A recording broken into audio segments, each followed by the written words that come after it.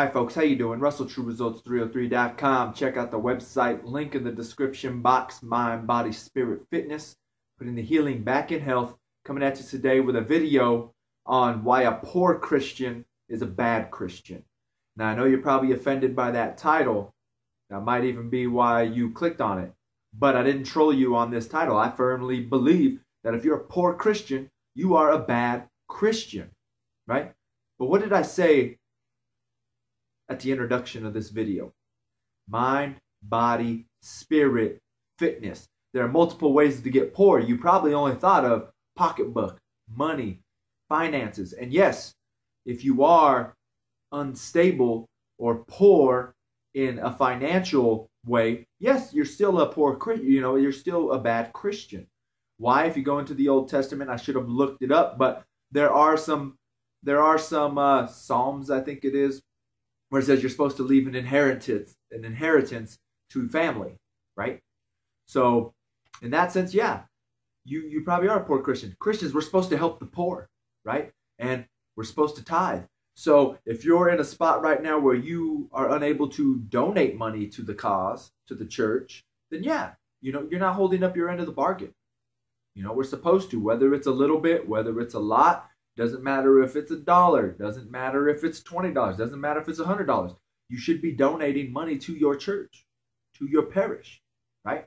And one quick thing on that.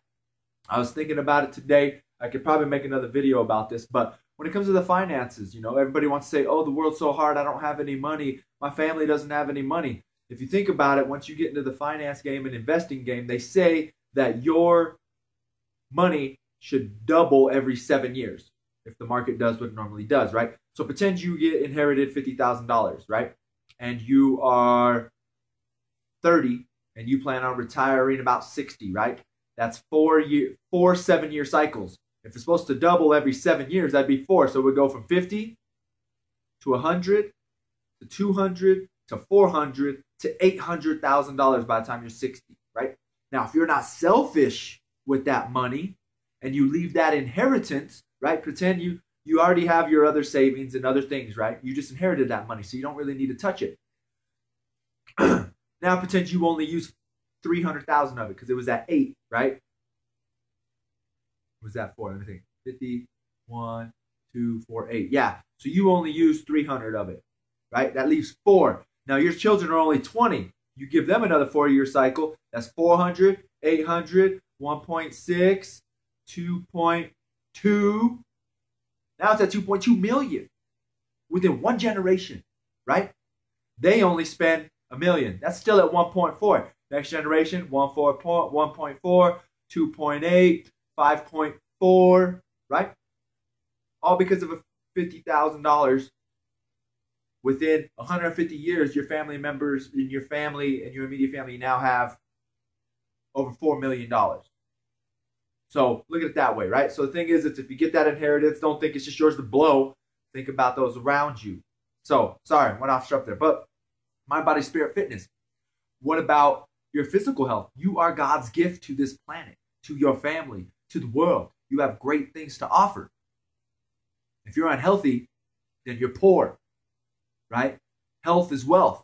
So yes, if you are an unhealthy Christian, you are a bad Christian. Take care of your body. I know I abuse my own body with tattoos and, the pot calling the kettle black, however the saying goes, the kettle calling the pot black, whatever it is. But get your health in order.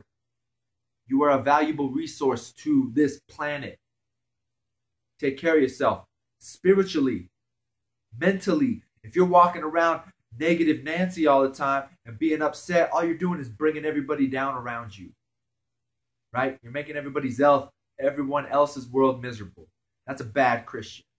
That's not our job. Our job isn't to go around bringing everybody down, being a Debbie Downer. We're supposed to be encouraging others, keeping people positive, right? That's what it's about.